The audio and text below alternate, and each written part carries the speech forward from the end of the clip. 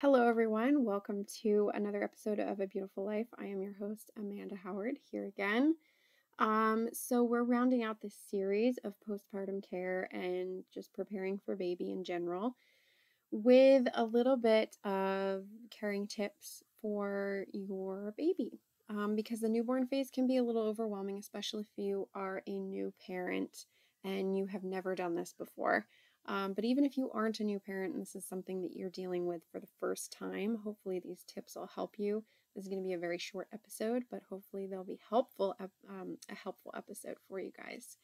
So this will be the last installment of pre and postnatal topics for a while, as we will be moving on next week into very, very serious topics. We're going from something really, really fun and exciting, preparing for a baby, preparing for a newborn, into more mental health issues as well as eating disorders and body image issues. And we're going to be talking a lot about kids and teen health.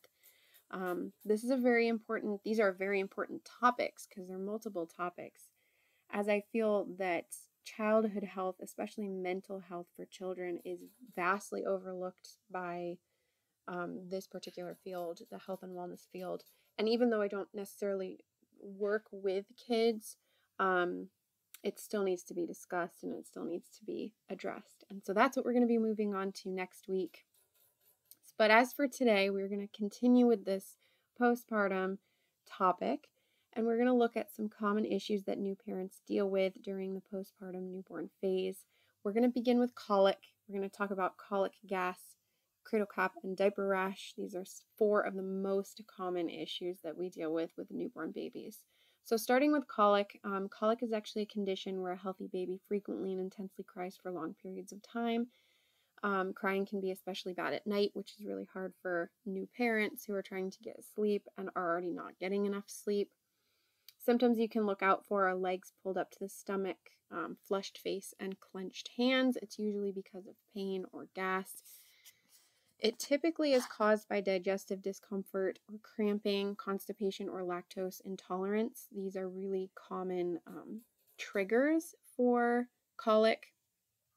However, like we've talked about in previous episodes, if the mother has taken care of her gut health beforehand, colic is very rare to find because the baby will inherit good gut flora if the mom has good gut flora.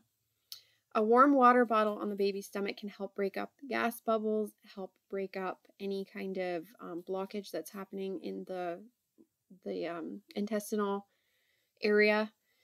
But you can also do lower body manipulation that can help promote the removal of the gas, and this can be done through gentle, specific movements. I think there are so many people on Instagram. I've saved a couple of them.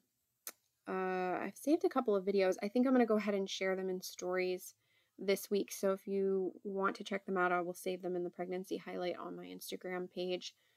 But these specific manipulative movements help to break up gas bubbles, but they also help to keep the intestinal process moving, which is really important if your baby is sorry, I'm missing my words, is prone, there's the word, prone to constipation, especially if they have lactose intolerance.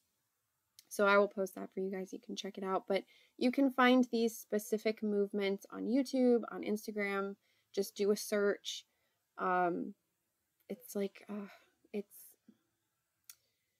I would say just search helping remove gas bubbles from newborns, and they'll give you these special movements that you can do that are very gentle and they won't hurt the baby. So anyway, that and swaddling. Swaddling will help as well because it'll keep the baby feeling very cozy and comforted. So yeah, anyway, I'm going to recommend some herbals throughout this episode. And I want you guys to first remember, I feel like I always have to say this, I sometimes forget, but please remember to consult a professional before taking anything. I'm not telling you to take these things. I'm not telling you to give these to your baby. I'm just saying that they have been proven to work in the past. And they are herbals, so they are safer. However, please consult a professional before dosing anything. Anything. But for colic, raspberry leaf tincture has been shown to show improvement. Gas is very similar to colic. You're going to treat it very similarly.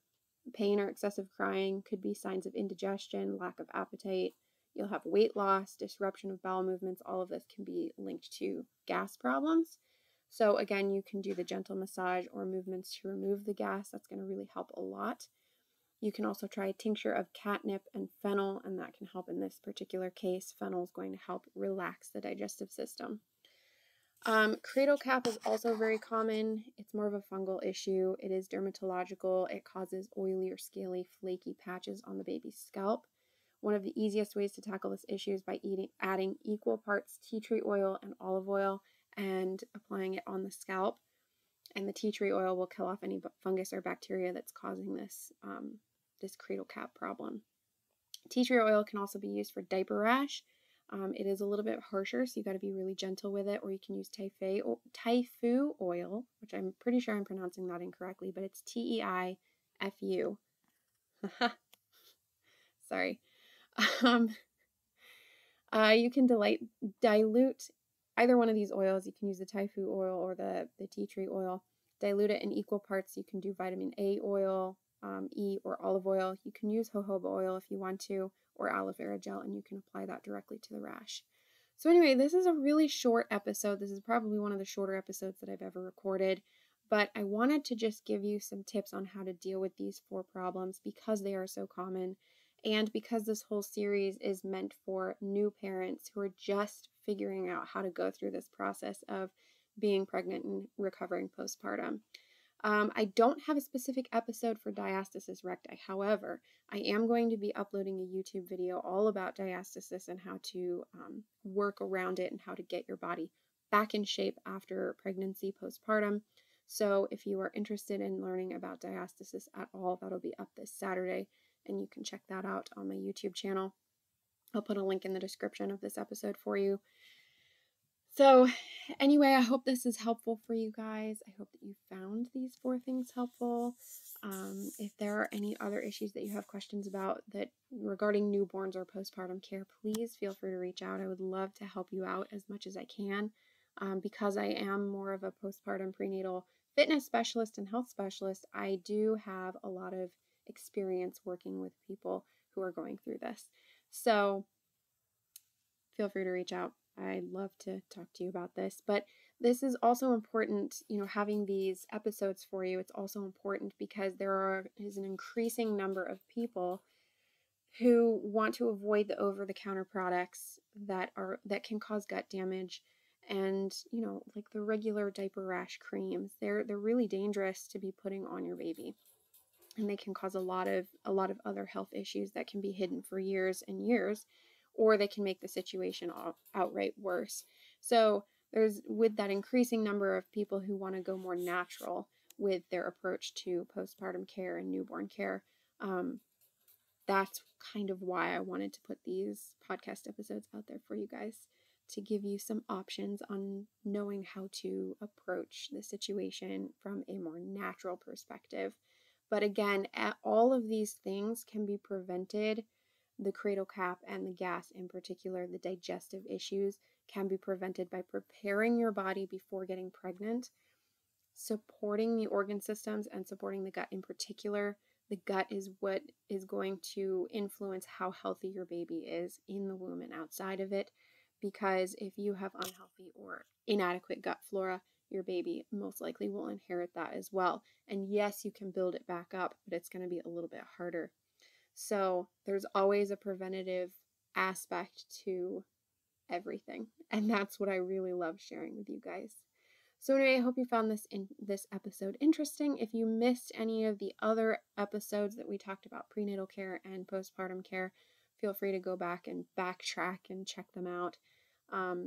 I will be doing a recap at the end of this week of all of the episodes in this series on my Instagram page. So if you follow me, you'll see them up in the stories. I'll just be doing a complete recap in my stories. And because we're going to be changing and switching gears into a new subject pretty soon here, if you missed any of these topics on Instagram in particular, I am saving them in my pregnancy highlight. So I've shared a lot of things in my stories that I did not share in posts. I did share some of it in podcast episodes. excuse me, but there is still stuff that I missed here on the podcast. So if you have any questions or if there is something that you missed that you would like to go back and look at, they're all saved in my pregnancy highlight over on my Instagram page. Everything is in the description of this episode, so feel free to check it out and click all the links you want. And I'll see you in my YouTube video on Saturday. Next week, I'm very excited. We'll be diving into some new subject matter. So until then, have a beautiful day, guys, and thanks for listening.